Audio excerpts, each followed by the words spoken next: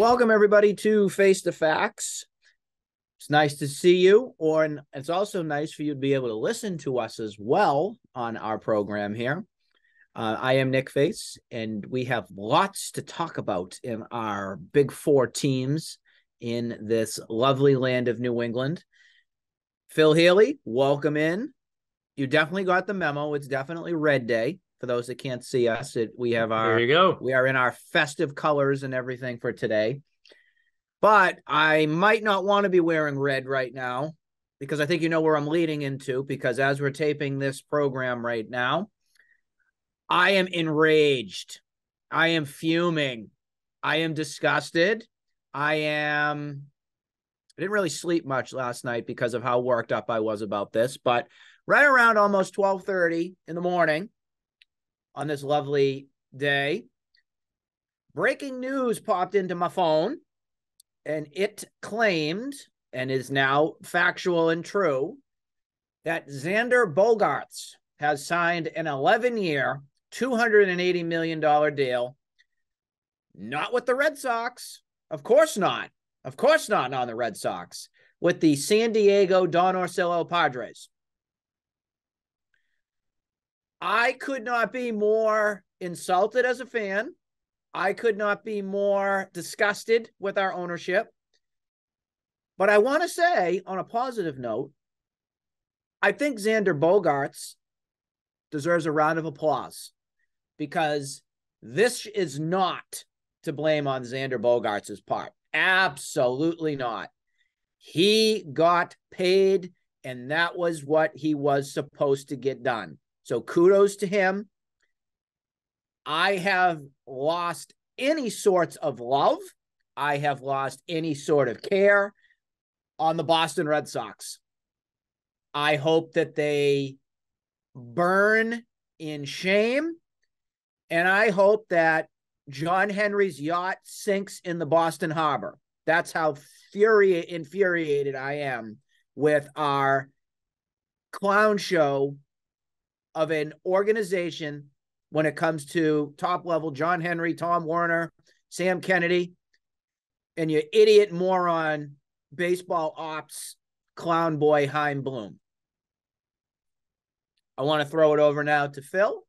Let's talk about it. Let's see what direction this team is headed. But I'm trading in my red. I'm officially a San Diego Padre fan at this moment in time.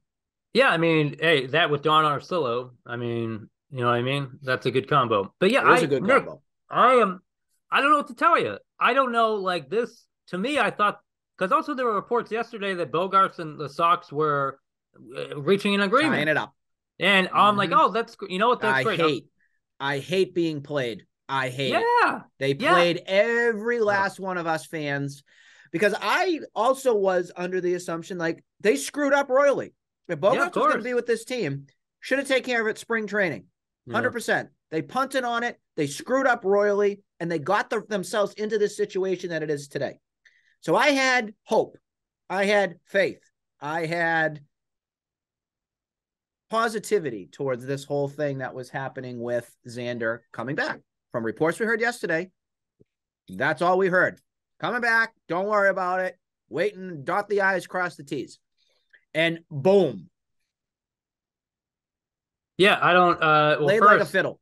Yeah, a little bit. I will say also, we need you to get up, Nick. We need to get up. We need your chest up. We need you to get, so the graphics don't hit you right in the mouth. I know Tom was in a seat, he was saying earlier, so now we have to be, that's good. No, yeah, man, I don't know. I'm sinking like the Red Sox. Yeah, exactly. I don't know if we were played by Bogaerts, we were played by the Sox. I don't know what, but it's just, you know what, man? You're right. They should have had that handled leading into the 2022 season. He was one of your cornerstone guys. Anyone here now who says, like, we're better off without him is lying to themselves and everyone else. Listen, we needed to sign him. We definitely need to sign Devers now. I don't know what they're doing.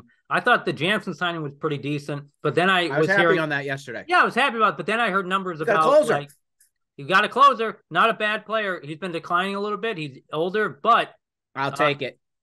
I don't think it's the worst. But then I was reading and I heard stuff about how now, like, the pitch clock is coming out, and he's one of those guys who takes his time. And apparently in the playoffs, he can't hold a person on base to save his life. So I mean, I guess we'll deal with that. But you know what? Man, I don't know, man. That seemed like it would be like that's the thing too. I remember, and Aaron Judge stayed with the Yankees because the Yankees weren't stupid. They were like, we need to keep this guy for so many reasons, and they paid through the nose. The Red Sox, or management, what's his name, wasn't having John Henry, Sam Kennedy, Chaim Bloom. They needed to buy another show. They're buying a lacrosse league, apparently, or something like that. Who knows? I don't. It just seems like it's not like you're trading Nomar to get the last piece of the puzzle to win a championship. You're just mortgaging off future for God knows what. We didn't even get anything for him. We didn't get a damn thing for him. That's the thing too. That's so frustrating. Ugh. All right, yeah. I'm with you. The first time, I think, in a while. Mark it down on calendars. I'm with Nick 100% on this. I am happy that you mentioned Nomar, because Nomar actually ties into this whole discussion that we're having right here. Interesting. So you actually kind of hit it right where I was going next. The thing about it is this ownership group now has franchise players, your cornerstones, your foundations of your team. They have exiled and got rid of them, not for the better, for the worse. And now you have to, as a fan base,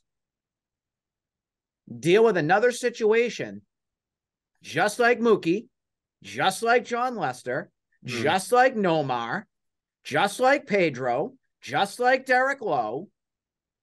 They're gone. Every Red Sox fan should be outraged right now. It's not my money. It's not my money. It's your moron owner who rather go buy soccer teams and pickleball teams and hockey teams that he has no business apart. There is not another owner in professional sports who has, what do we got? 4 championships? We have 4 championships, and he is despised in this city. Despised. You can't find that anywhere else. Look at Robert Kraft. Robert Kraft is loved. Loved. They got all the championships and everything, but they take care, for the most part, their players, outside of really Tom Brady. Outside of Tom Brady. Outside of him. Now you have a situation much like this that you don't know what direction ahead. And I will say, you mentioned Devers. Funny you mentioned Devers, because guess what? He's gone too. He's gone. Put it in your minds, folks. He's gone. He's done. He is not signing here with this team. Not after they just took the cornerstone of the team. Your franchise basically is gone. Yeah. And the media wants to tell us fans, oh, now they must sign Devers. Don't worry about it. He's here. Bullshit. I don't like swearing on shows, but you know what? This is exactly what they want you to believe. Oh, yeah, we're going to get him. Don't worry, fans. He'll be here. We'll give him a deal. You got another year of that. I'm not buying 1 ounce of what they're selling. They could try and they couldn't even sell me swampland in Virginia and want me to believe it. Do you think, let me throw this at you. Let's just say, for the sake of it, for what the thing actually was, let's just say they did have a deal in principle, or they were working on it. And they had but San Diego at the 0 hour just kind of came in and gave them something better. But I guess would the Red Sox have to match? I don't know. But now Devers has all the cards. Devers can be, well, you know what? Who knows? I don't think Devers is going to go for cheap. He sees this. I'm sure he's just like, oh, he got this money. I'm not going to. I mean, no one was giving a hometown discount anyways. But yeah, no worries. No one was giving a hometown discount anyways. But, I'm going to mute Nick. But no one was giving a discount. Devers wasn't. Bogarts wasn't. Mookie Betts wasn't when he was up for negotiation. But I would like to think Devers is holding all the cards for this one when negotiation starts up again with him. And if it hasn't, then maybe who knows? I don't know. I think my point is Devers. I think to re-sign Devers is going to be even more expensive than it was. I think if you would have signed Bogarts, you would have had you would have not had to pay as much for Devers. I think now that Bogarts is gone, I think there's more desperation on your. Maybe there isn't desperation on the Red Sox count. Maybe there isn't. Maybe they're fine with it. I think that but they've I don't settled. know.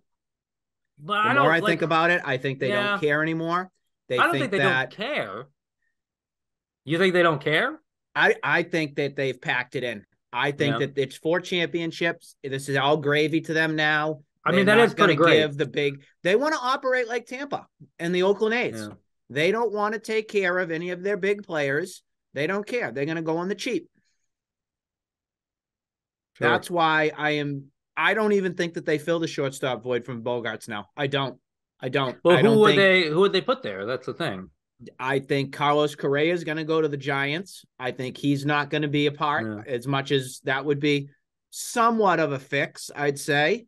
I think Dansby Swanson goes back to the Braves. I don't see the Red Sox going after that. Your starting shortstop next year will be either Trevor Story moving over there or Kike Hernandez at short. That's what's going to happen. There you go. And they're going to try and sell fans on, oh, don't you worry, Bogarts is gone, but we have such a great team. Go buy a brick. Go buy a seat. Go buy advertising on our green monster. Yada, yada, yada. Go buy Nesson 360. Go buy it. Go buy it for $30 a month because we got the best team when, in truth, they are the worst team in the AL East now. They are more embarrassing than the Baltimore Orioles. Ooh. The Orioles were decent towards the end, too. I have more faith in the Baltimore Orioles right now than I do with the Boston Red Sox. That's sickening. They did sign a Japanese, apparently they call him Yoshi. They did, yeah. So he's supposed to be some outfield guy that's going to be a leadoff hitter. They're calling him like a Ichiro Suzuki type. I can't be bought into no offense to Japanese players and everything. This has nothing to do about their race or anything like that. But the Red Sox history of any Japanese players working out is very poor.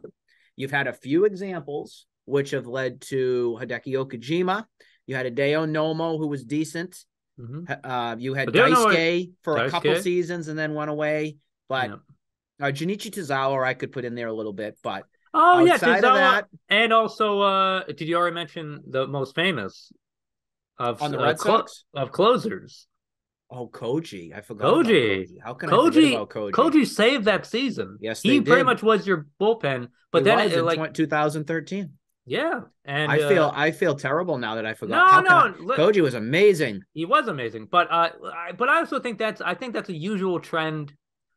Kind of just like Canadian football, if you want to put it like that. I just don't want this to turn into a Rusney Castillo type thing again. And that's where I remember that sadly feeling things are going to go. They could. So I have lost my hope. I've lost my faith. I've lost my anything for the Red Sox. Go root for the Padres, folks. Go root. You got Bogarts. They got a heck of a team there. Going to be interesting to see what they do with Tatis now. If the Padres, do they trade him? Do they trade with the Red Sox? I don't know. I don't know what direction they're going to head right now after this colossal mistake that was made. And you should not be blaming Bogarts, folks. I don't want to hear one thing about, Xander should have stayed with the team. No way. You have, I'll even tell you to be quite honest with you. If there was a 6-year, 160 deal versus an 11-year, 280 million, I'm going with 11,280.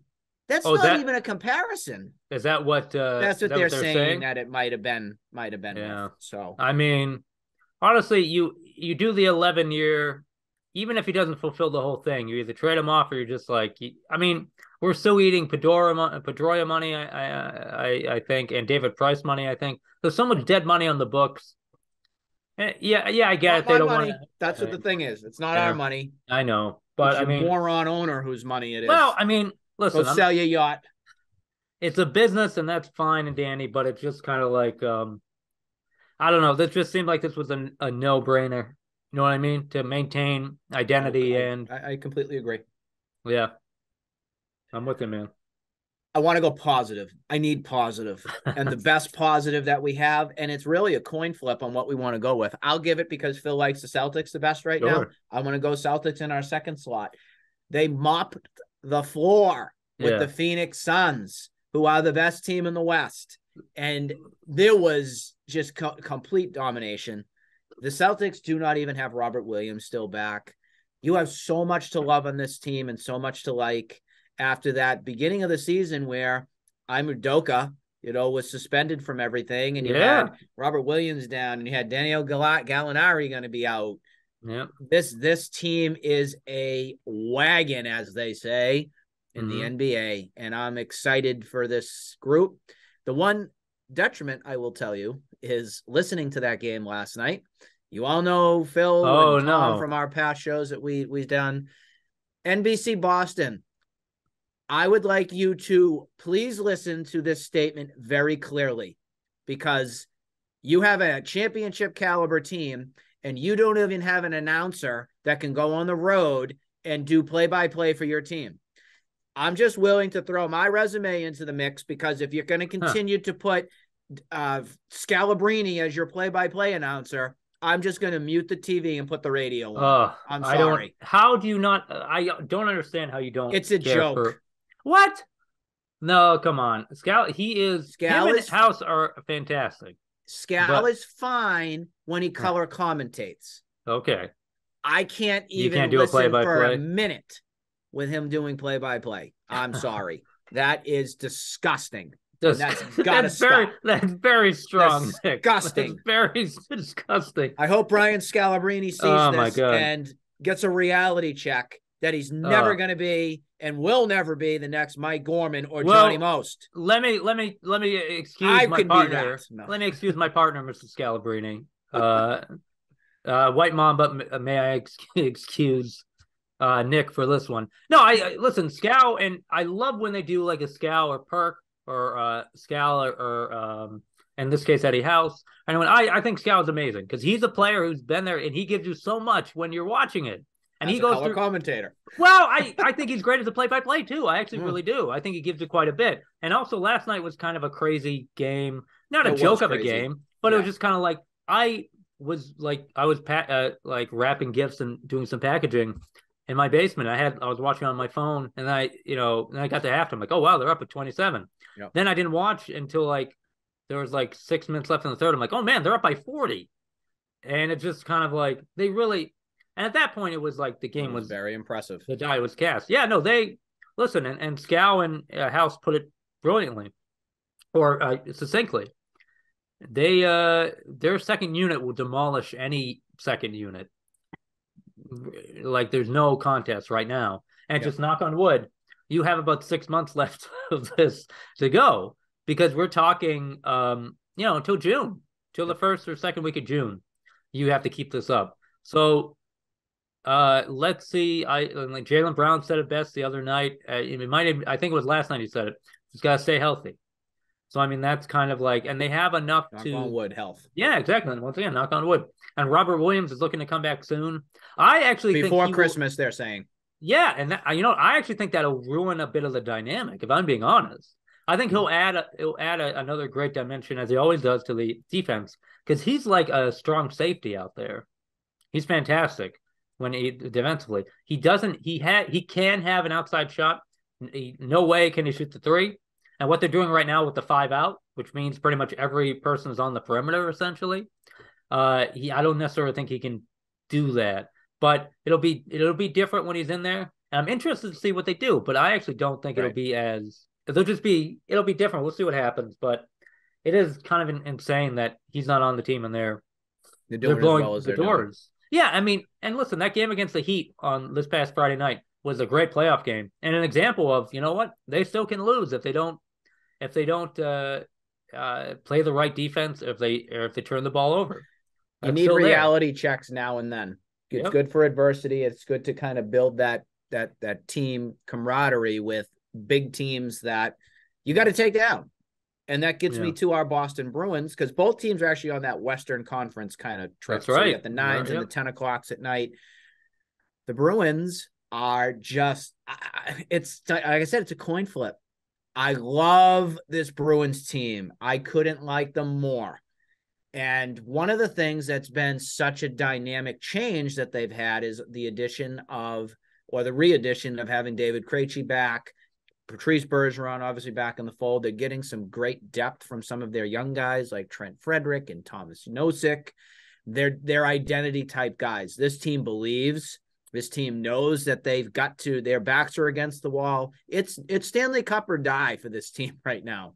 And they're getting production on all sorts of levels. My biggest love of this team, though, right now, Phil, I don't know how much you've watched it, and Tom and I have talked about A little this. bit.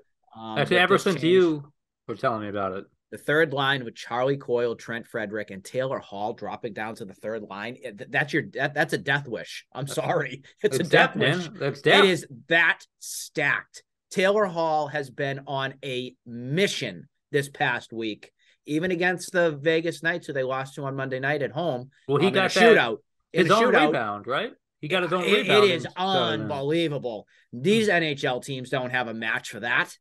When you got the best line with Bergeron and Marchand with DeBrusque, and then you go to the second with Zacha and Pasta and Krejci. Oh boy.